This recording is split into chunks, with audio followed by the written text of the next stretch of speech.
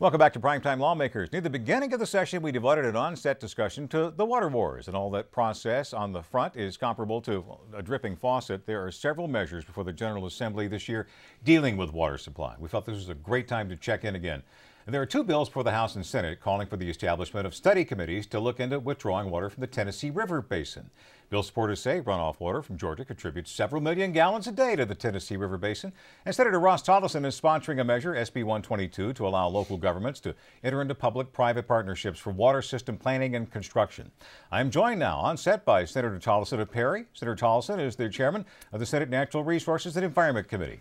And Sally Bethea is with us, founding director of the Upper Chattahoochee Riverkeeper and Environmental Advocacy Group. It's great to have you with us this evening. And of course, there's no more universal issue than water.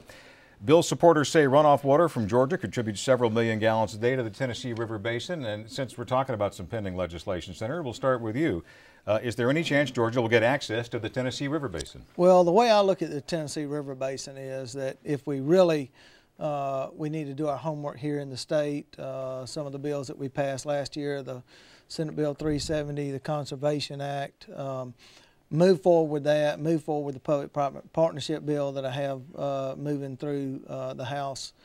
Hopefully it'll be on the House floor Wednesday. And do our work here. If the Tennessee River is a potential, that's something we're going to have to work with the federal government on. And so I kind of believe more than dropping resolutions out there, do your homework. And if there's potential use of some of that water, then, you know, we'll work with our neighboring states and also the federal government on that. Of course, Tennessee River doesn't flow in Georgia. Would it be a good thing to get some water from there, Ms. Bethea? Absolutely not. We have so many other ways we can get water that we need through efficiency, through use of existing reservoirs. And I just don't think legally or environmentally or financially we're going to be able to get water from Tennessee. It's a pretty crazy idea. All right, so don't see it going anywhere. All right, I don't look at it as crazy. I look at it as we have to do our homework if we're potentially able to tap that resource. Let's talk about reservoirs and public-private partnerships. Would it be necessary to have them in order to build something as expensive as new reservoirs? The public-private partnership bill, Senate Bill 122, does not deal with reservoirs or a part of that bill. Okay. It deals with all water infrastructure. And if you look at Senate Bill 370 we passed, the conservation bill last year, just take one little item out of that bill, the leak detection of all water systems in the state of Georgia over the next few years are going to have leak detection monitoring done on them. There may be a lot of infrastructure that has to be rebuilt across this state in different water systems. All those communities may not be able to just go out and float more bonds or whatever to redo that infrastructure, so they may bring on public-private partnerships. Reservoirs are another item that could be used as a public-private partnership. But the thing about that bill is just giving the tool to local governments to use that finance source if they need to.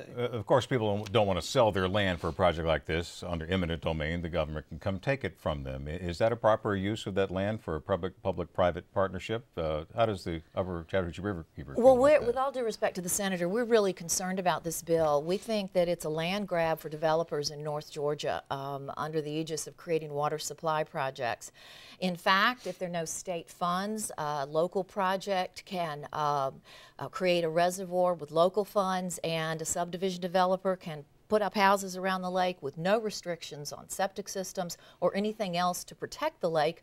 And those restrictions currently are in place for state-funded reservoirs. So the developer would get an advantage that we think isn't fair. And also under eminent domain, a local government could take a private landowner's property and then convey it to any private developer as long as they apply for and call themselves a public utility.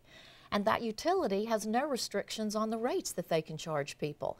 So we are really concerned about the lack of safeguards for the public interest with this bill, and I think it very much needs to have some revisions. Is there a way to put a circuit breaker in that to forestall that? There are circuit breakers in the bill. The bill doesn't do that. The bill does not give, number one, the bill is dealing with, mostly with using these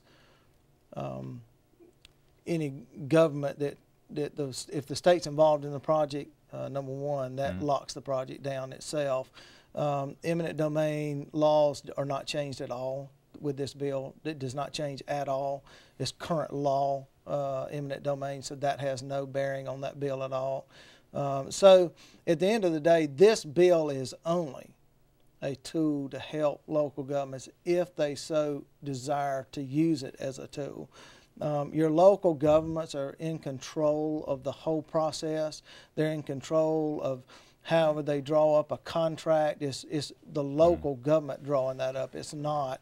Let's get a quick comment from Sally Bethea on that, and then we'll move on to their subject. Sure. Well, what we already know is that there are developers right now up in Dawson and Lumpkin County who are saying to private landowners, if you won't let us, if you won't sell your property to us for this reservoir on Calhoun Creek, well, then we're going to get the local government to use eminent domain, and we'll get it anyway. I mean, this is happening right now. That's already the law. I mean, you can't. This bill doesn't have. This bill does not. Let's move on to the negotiations to solve the water problem between Georgia, Alabama, and Florida. You pointed out something really interesting last time you were here. Inside that federal court decision was a mandate to keep those discussions private, especially between the governors.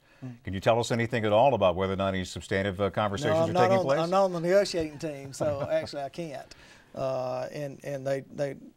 I'm not privy to that information because it is that way, and the reason it's that way is to let the three teams try to negotiate a deal without having all the noise around them.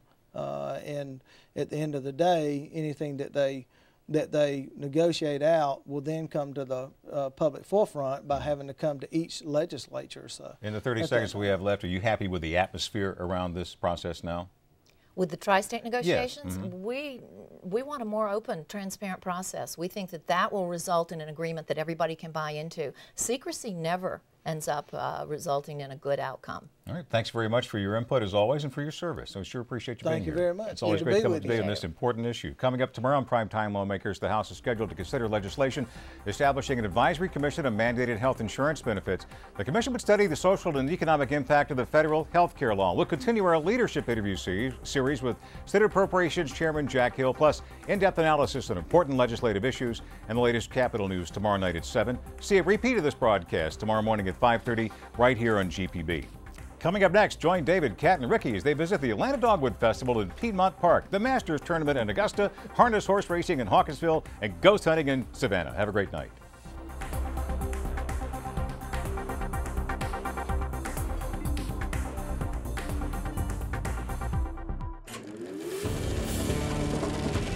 This is a GPB original production.